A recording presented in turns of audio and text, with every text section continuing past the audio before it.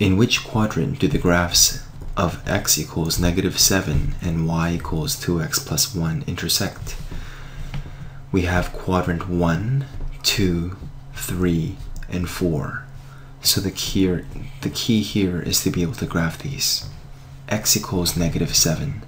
That's going to be something like here, this being -7 as the x value. And so we're going to draw a vertical line stating that x equals -7. This is x equals -7. Y equals 2x plus 1. This is the standard mx plus b slope y-intercept form. And so the slope here is 2 and the y-intercept is 1. So I'm going to just say this is 1, and the slope of 2 is approximately this steep.